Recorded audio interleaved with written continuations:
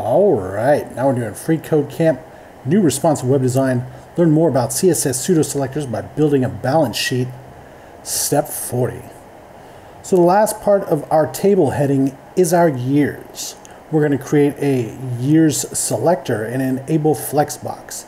Then we're going to justify the content to the end of the flex direction and make the element sticky. Oh, okay. Then we're going to fix it to the top of its container with a top of 0. It's been a while since we've had to do one of these, huh? All right, so hashtag years. All right. Then we're going to do enable the flex box. So display flex. All right. Now we're going to do justify the content. So justify content to the end of the flex direction. Okay, end.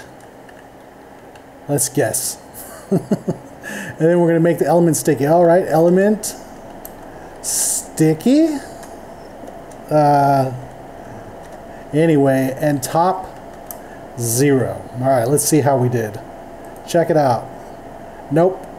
Justify content flex end. Okay. Should have known flex end. Check it. What do we got now? Position sticky. Ah, well, better luck next time. Position 50%, but whatever. We've got hundreds.